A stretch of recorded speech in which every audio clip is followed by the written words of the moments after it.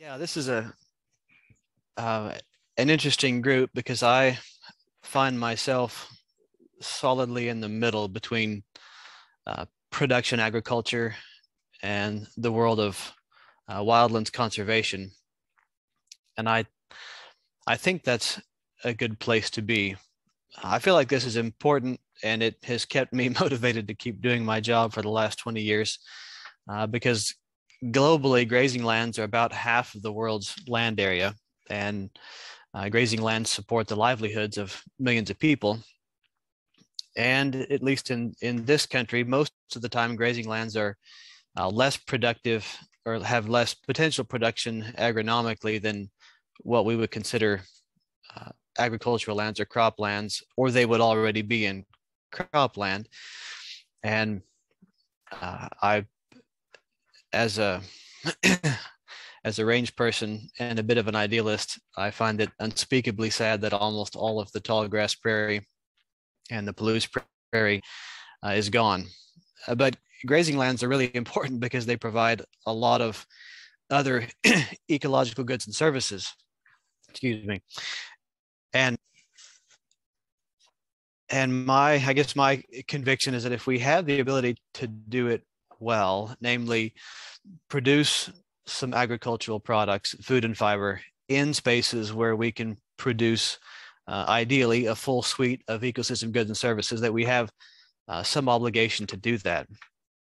And that has been something that keeps me right smack in this middle space between ranchers who I interact with in order to try to help them do a better job managing land, and people who are often antagonistic toward grazers because of the historical damage, real damage, permanent damage that's been done from poorly managed grazing. So I want to talk a bit about grazing principles that we'll get to in a minute, but there's some different big picture goals in grazing rangelands that maybe are sometimes common across different people groups, but maybe not. But you have to ask first, what are rangelands? And there's the textbook definition, which actually is different than what used to be the textbook definition. One of the difficulties of a group like this is that I have no idea who I'm talking to. I can't see them and I don't know them. And so I have no idea what your backgrounds were. So forgive me if it's insulting anybody if I point out that in the 1950s, I can't remember what the publication date was, but the standard Stoddard Smith and Box rangeland text from the 1950s literally described rangelands as everything that was left over once you excluded forests, urban areas, cropland, open water, ice fields. Pretty much everything else was considered rangeland. We've since, for quite a few years now, have been working off of a more positive description of what rangelands actually are instead of what they're not. And it really is any place where there's some kind of natural plant community that is not a forest and that's dominated by grasses, grass-likes, and shrubs. But interestingly, in Nathan Sayre's 2017 book, Politics of Scale, A History of Rangeland Science, which I highly recommend if some of you have not seen it, he says that rangelands are probably more like oceans than croplands or forests, namely because they're vast and variable and they resist micromanagement. So he defines rangelands somewhat cynically as non-forested places where more intensive economic activities have not yet taken root.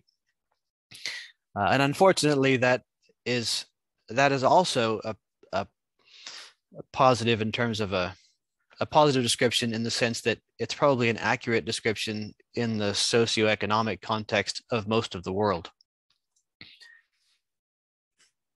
And in fact, rangelands in the Pacific Northwest are most of what is left over if you exclude cropland and forest. But those lands also happen to be pretty accurately described by the SRM definition I had a minute ago. This is actually a GIS generated map that shows every land chunk that has less than 25% canopy cover. So this would include the dry forest types on the east side of the Cascades, which you can see quite a bit of that highlighted in this image. So from my perspective, many of those lands are grazed. Most of them are grazed. And so grazing management then has the potential to affect, for better or for worse, nearly 2/3 of the land area of the Pacific Northwest.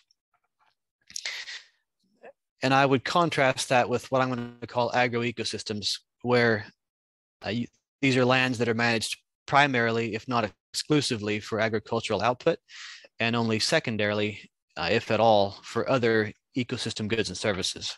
And I would say that nearly all rangelands, even those that are managed with an eye mostly toward livestock production, are still producing other ecosystem goods and services.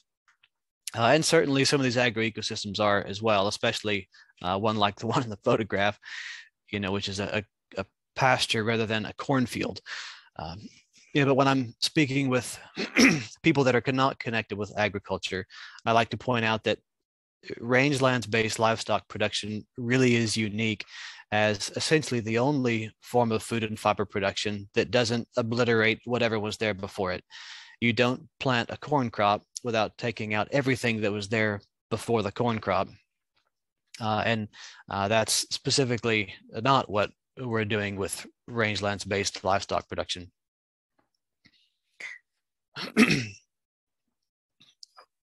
One of the things that I wanted to talk about just briefly with this group is different ideas about how landscapes change. And although this is not new information, one of the things that really stood out to me from Nathan Sayre's book, again, I highly recommend it, as he pointed out something that we have known for some time, but hasn't really made its way necessarily into the way people think. One of his primary objectives in the book is to help people understand that most Western rangelands are characterized, defined by, driven by ecosystem dynamics, are driven by variability even more than aridity. We tend to think of lack of water in dryland ecosystems as being the primary limiting factor and the main variable in what influences vegetation change, but very likely the variability from year to year, within a range of values that we would still consider semi-arid in most situations, is probably a much bigger driver than merely low rainfall. And one of the conclusions from that, from the earlier idea about simple aridity, was that by we I mean people who are managing Western rangelands, are mostly operating on a concept of vegetation change that came from a guy named Frederick Clements from Nebraska, who described mechanisms for plant community change that really were fairly applicable in his world in the tallgrass prairie and east toward the deciduous forest, but not so much in semi-arid rangelands. And this idea is familiar to everyone because we still use that thinking many places. He had the idea that the ecosystem was left to its own devices, moving toward some version of a climax plant community. And even the term climax presupposes this mechanism that if you just left it alone, that the plant community would snap back to or move toward some diverse plant community, oftentimes with a tree or a shrub component, and that would be the end point of succession, meaning once it reached that spot, it would be stable in that plant community position for a long period of time, or until it was acted on by some disturbance, which moved it back the other direction. And he conceived this as like pushing on a spring, where if you push on the spring, you'll get a different plant community. And when you release the spring, meaning releasing the plant community from various kinds of disturbance, then it would move toward this climax plant community. We found that really didn't hold true in the West, mostly because if you there is likely some sense of upward movement, in the sense that if you leave a plant community alone for a while that has been under different kinds of disturbance, it will move toward greater complexity, but it won't move toward the same complexity in every situation and in every landscape and in every soil type and in every combination of management variables, given the same original plant community. So we now recognize that there are multiple successional pathways that are possible, and many of them are potentially desirable. But one of the conclusions from Frederick Clements was that grazing is the primary disturbance variable, and perhaps it could be, at least along with a co-dominant disturbance like fire in the tall grass prairie. But his idea was that if you removed grazing pressure, you would automatically move back to that climax plant community. Sorry to beat on this horse for a while, but I do think that it's important because it affects how we think about grazing.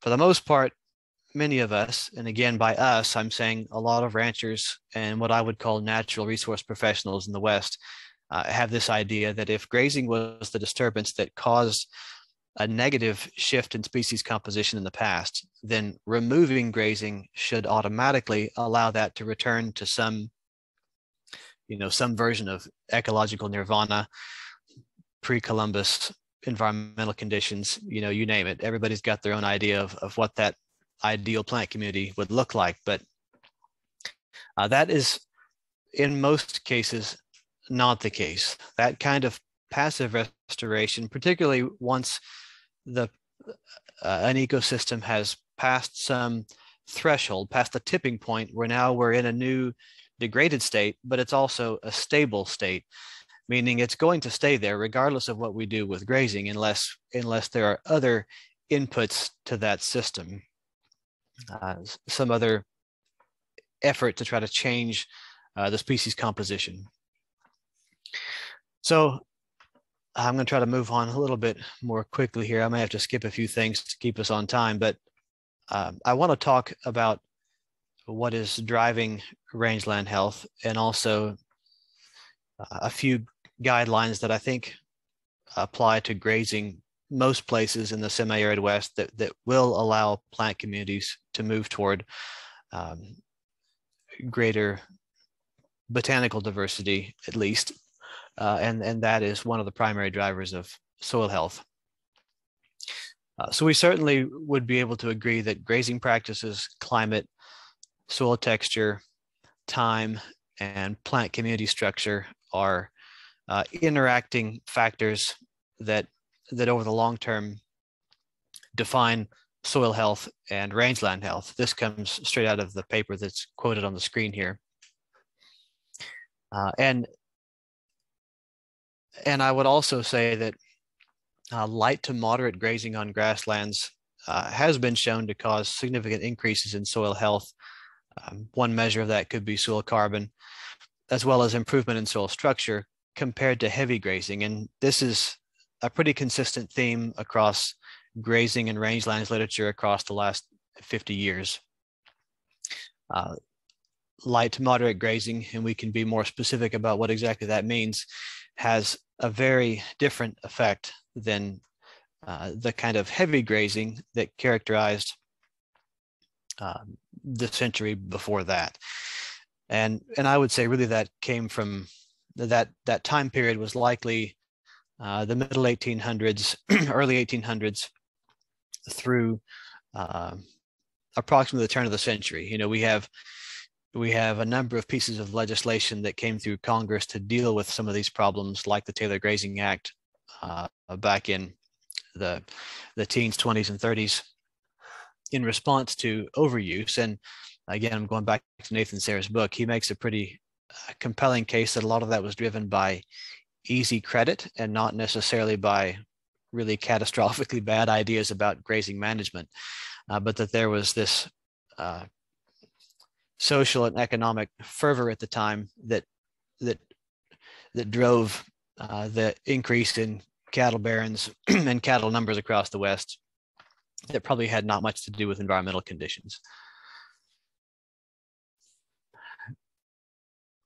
So it's important, if we're going to say that the different kinds of grazing affect ecosystems differently, it's important to identify the specific mechanisms involved in grazing. We can say grazing is good, grazing is bad. People can talk till they're blue in the face in a meeting room, trading talking points like this. But, at the plant soil interface, at the individual plant level, at a ecosystem site level, what are the actual things that are happening to the plant community, to the soil by grazing animals that affect land health, plant health? The obvious things are defoliation, partial defoliation of an individual plant. We have patterns of defoliation within a landscape, say on a hillside, at light stalking rates and with shorter grazing periods. You tend to have patches of grazing use with patches of ungrazed plants in between them. We have hoof impact on the soil that has various kinds of effects depending on plants and soils and litter levels and animal concentration and how long the animals are present. At the plant level, these direct grazing effects have the secondary effect of changing plant photosynthesis rates, the ratio of where an individual plant uses its photosynthate, where it puts its energy, whether into roots or shoots. Some of that's based on defoliation amount, some of that's based on species-specific metabolism and physiology, where there's differences in where carbon is allocated within the plant and within the soil. Grazing affects root mass and the things that are secreted by roots that affect soil health. All of this is going on.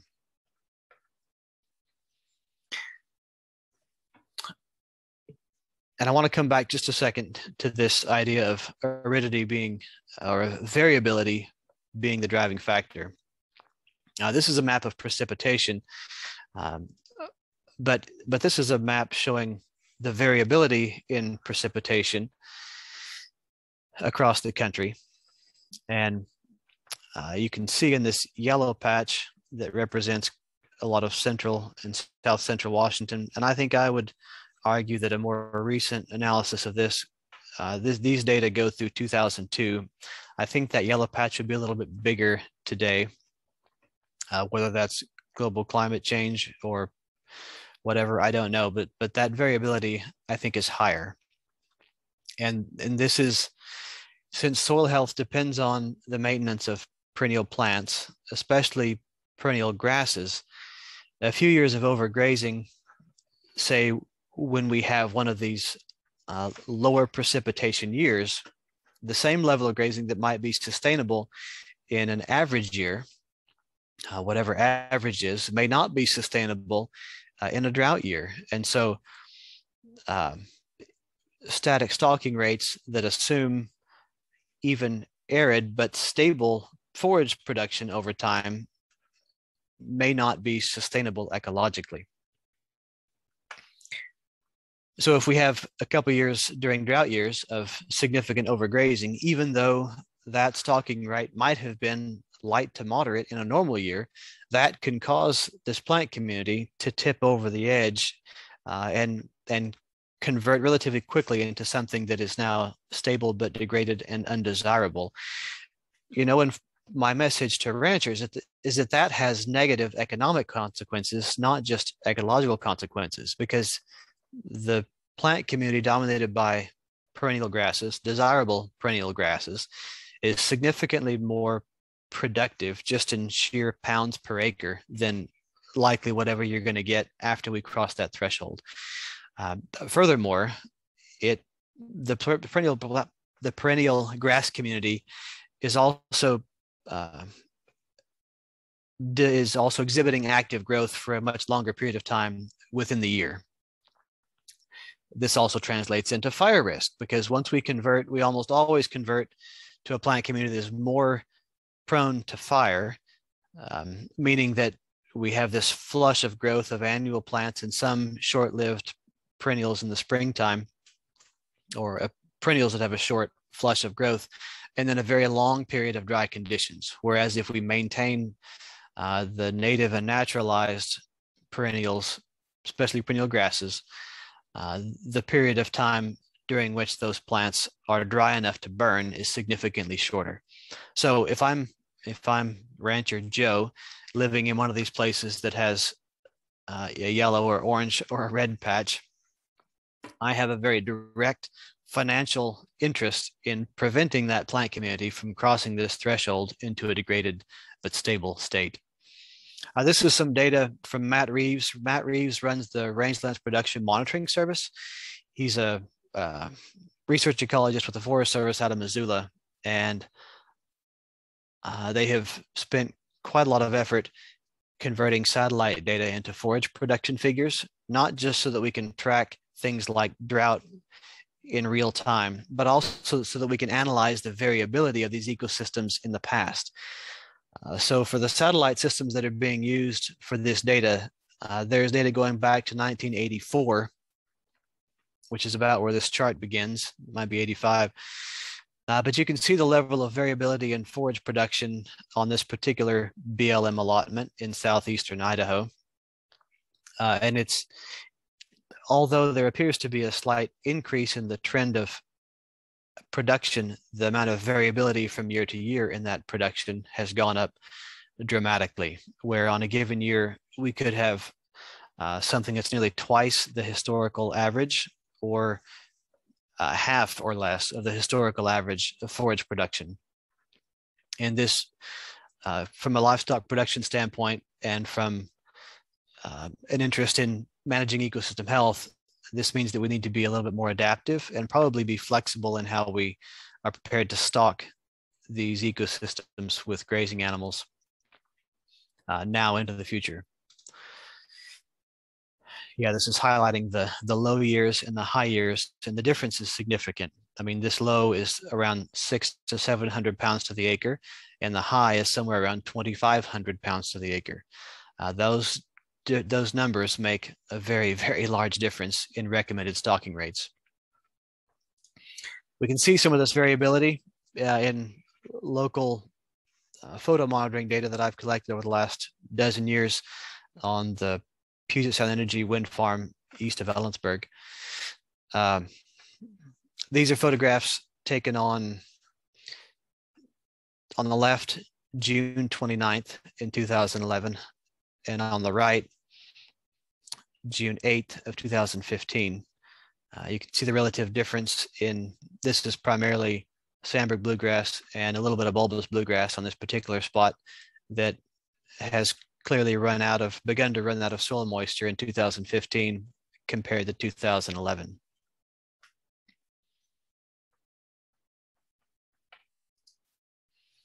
This is what it looks like looking at the soil surface in those years. Pretty significant variability, both in the timing of plant community change and brown down, as well as total forage production in those years. So the things that we're wanting to be attending to in thinking about grazing management are species composition. We would ideally like to see a diversity of functional structural groups that are representative of what should be there or could be there. One evidence of a healthy plant community is that you have good age class distribution. If there are only old plants in the plant community, it indicates that plants are not reproducing successfully. And the amount of cover on the spaces between the plants, either bare ground or litter or other kinds of basal cover, is pretty significant.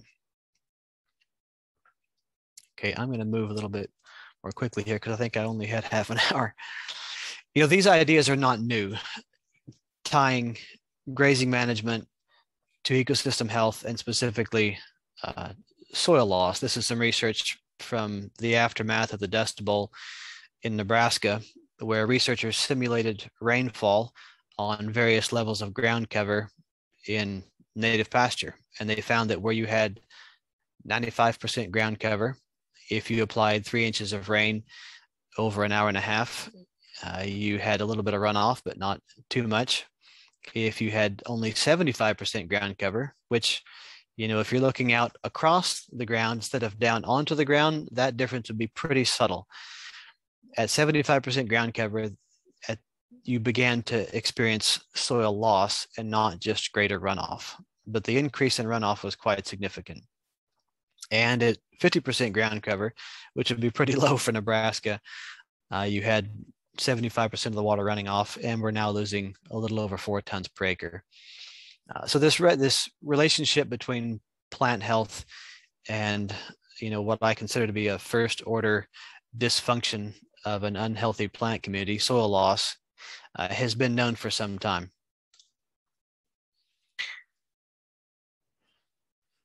So I want to take the last few minutes here to highlight some bad grazing or bad rules of thumb that led to unsustainable grazing practices, and then identify some things that are good ideas. And I apologize if I go just a little bit over, but I think we can come close. I like to say this is how the West was lost.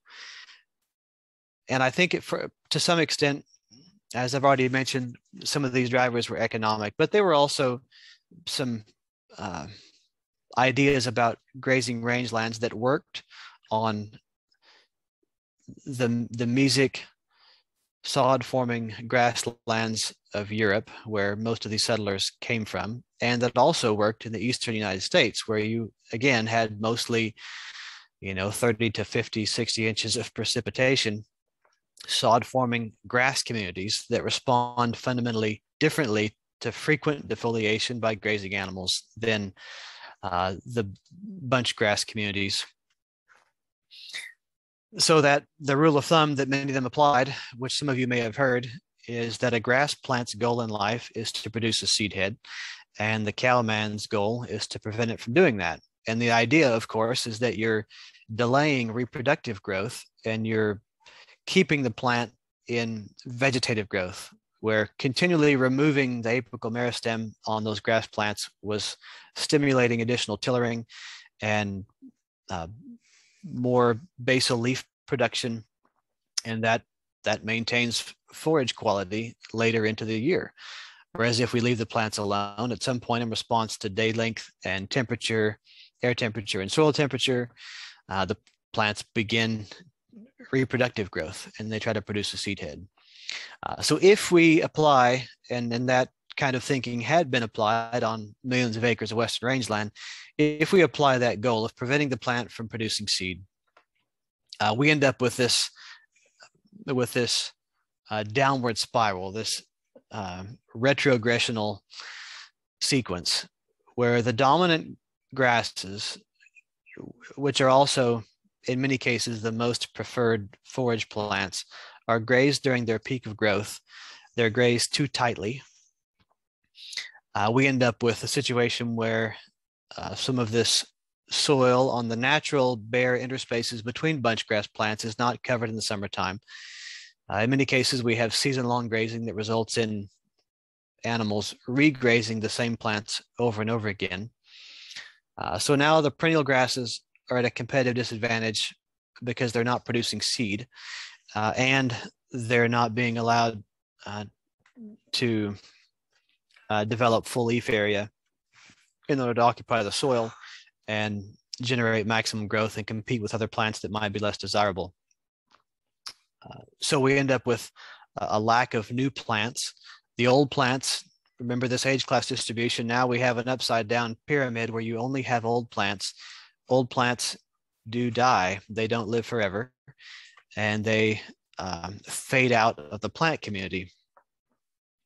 So now plants that are either resistant or tolerant to that level of defoliation begin to expand and increase in both extent and in their abundance. And in our context, that often looks like sagebrush, cheatgrass, knapweed, native short grasses. And then once there's enough fire frequency, we lose the sagebrush. And now what we're left with is something that's not very productive. It's flammable. It doesn't protect soil health, and it's not providing ecosystem goods and services. At that point, we've crossed this ecological threshold into a new but stable and undesirable plant community. We're going to take a quick commercial break here for me to tell you about some case study sort of short film documentaries that a group of us at WSU produced a few years ago. This was a grant from the Northwest Climate Hub to do about 8 to 10 minute videos on ranchers in Washington, Oregon, and Idaho that were managing for what we called ecological resilience. And these three different, so these are pretty good videos. I'm not a videographer. My job was to interview the ranchers while somebody else managed the camera and worked the storyboard and figured things out. But we have 8 to 10 minute videos on each of these ranches, and they're paired with a case study publication that describes the scientific basis for what they're doing. The first one here is about Russ Stingley. Russ is the rancher that runs cattle on the wind farm east of Ellensburg that I've worked with for about 15 years. This one really speaks to what we called ecological resilience, meaning managing a plant community for maximum plant community diversity and habitat value. The next one is Brenda and Tony Richards. They're ranchers down in the Owyhees in southern Idaho, and we focused on social resilience because of their efforts to work with local fire agencies on both preventing and responding to wildfire in southeastern Idaho. And then the Oregon rancher was Jack Southworth. Some of you may know him if you've done work in Oregon. He's down in Bear Valley, and Jack is a pretty sharp feller. And his case study focused on what we called operational resilience, meaning he's trying to be really responsive in terms of flexible stocking rates in order to capture economically those years where we have well above average forage production, but also be responsive so that when we have a drought year, he's not overgrazing those plant communities. And I can put this URL in the chat box or email it later. So quickly, I want to talk just a little bit about some of my conclusions on grazing principles to maintain rangeland health, soil health, ecosystem health, whatever we want to call it. These things are all tied together. The first one is a light to moderate stocking rate. And by light to moderate stocking rate, I'm referring to a stocking rate calculation that plans to remove using livestock approximately 25 to 35% of the net annual increase in forage. And of course, that's specific to the year. And because these things are variable, this can be a little bit difficult to hit. But one of the principles here, again, is that if we're using, say, 25% of the plant community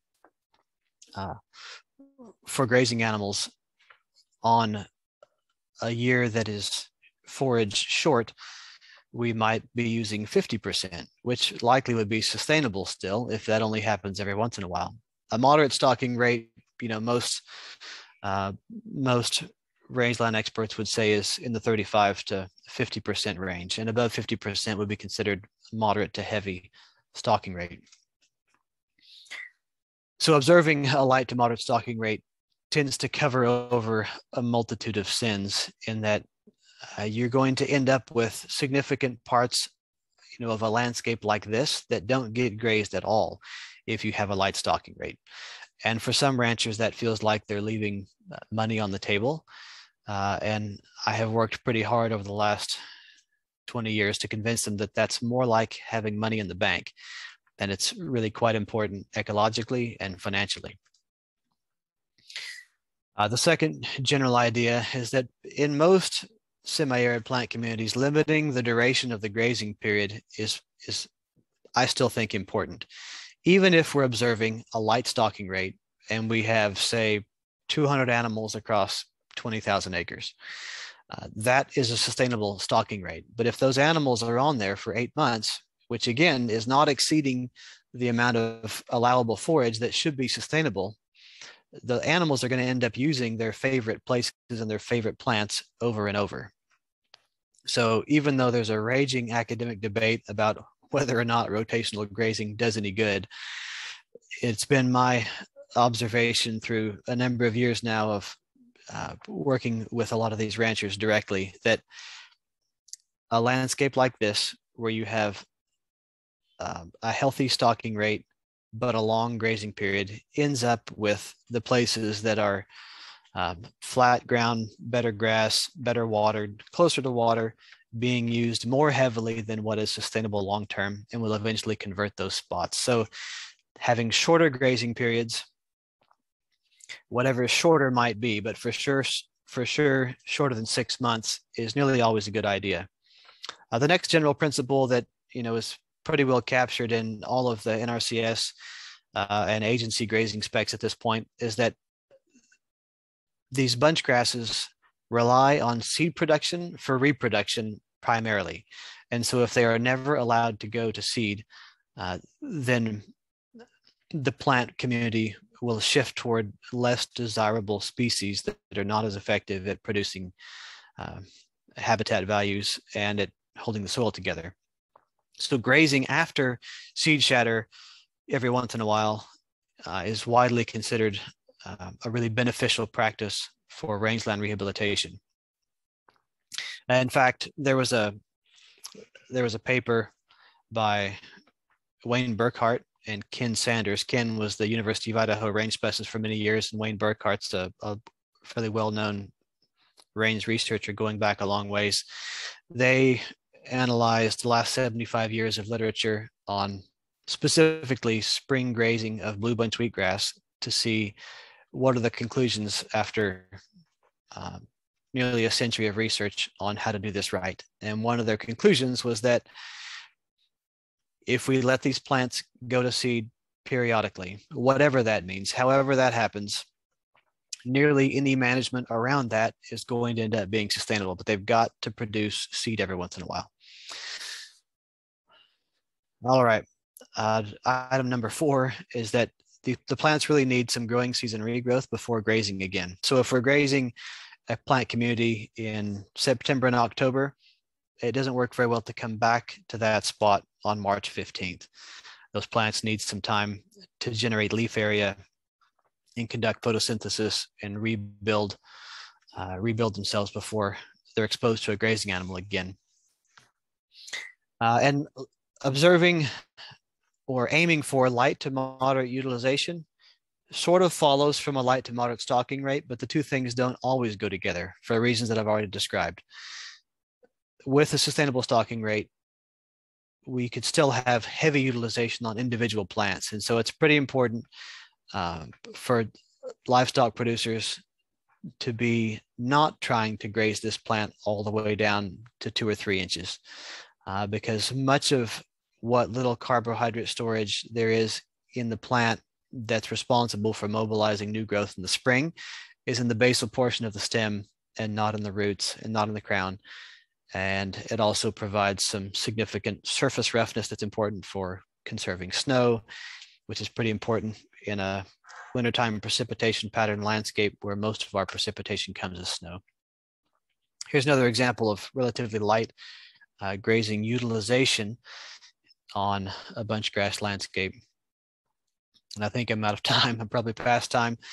The last thing I want to say is that there have been a number of studies to identify the common management factors in ranches that have healthy riparian zones and uplands.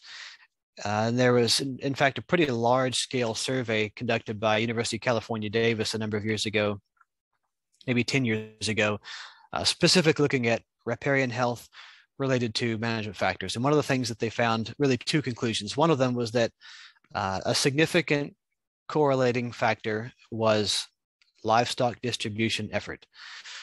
Most range experts would say we don't very often have stocking rate problems anymore. What we usually have is livestock distribution problems, and this seems to be true. It's especially true with regard to riparian health. And so efforts to move animals around to get more even use across the landscape tend to pay for themselves, whether that's water distribution, supplement, salt, herding.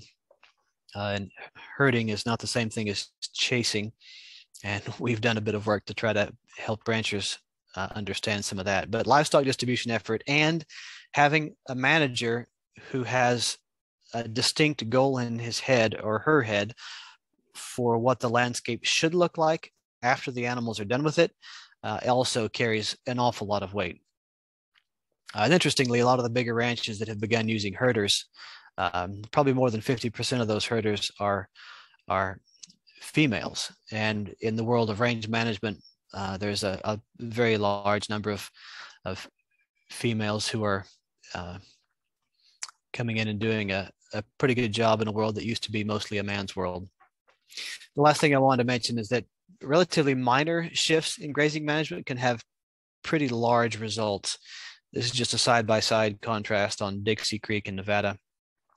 The plant community in the background is grazed by cattle by a larger number of animals actually than what's in the foreground, but the animals are present for a shorter period of time, and the plant community has a chance to regrow from that grazing pressure, and it makes a gigantic difference, particularly in riparian function and riparian habitat. So this ecological resilience really does promote profitability for ranchers in several key ways. The biggest one is that you're maintaining maximum forage yield when we're conserving a biologically diverse plant community. And then, of course, there's reduced fire risk because of the difference in how plant communities burn and have discontinuous fuel if we maintain perennial natives. And then I think one of the more compelling things that's really interesting that I'd like to spend some more time teaching on with ranchers is that where animals have access to a wide diversity of plant species, both grasses and forbs and shrubs, this supports animal health. And there's actually some pretty good scientific studies showing that the costs of treating sick animals, sick calves in particular, on say an irrigated pasture with 3 or 4 grass species versus a rangeland like this that probably has 50 to 60 species in a, say, a 30-meter square species richness plot, that is a very large difference. The animals that are grazing the more diverse plant community are measurably healthier. All right, I've gone a ways past time. We were going to talk a bit about the podcast, and if anybody has time for questions, I can still answer some of those. But what I would encourage you to do is subscribe to the Art of Range podcast in your favorite podcasting app, or you can listen to it directly at theartofrange.com. And there's an episode, maybe episode 17, somewhere in that ballpark, where I'm describing some of the thinking behind the podcast. There's also an article in the Rangelands Journal from 2020 that also describes the purpose behind the podcast, and I'm happy to provide that to anybody who would like it. So I'll leave this up for a minute, and I can stay on for questions if you have any time.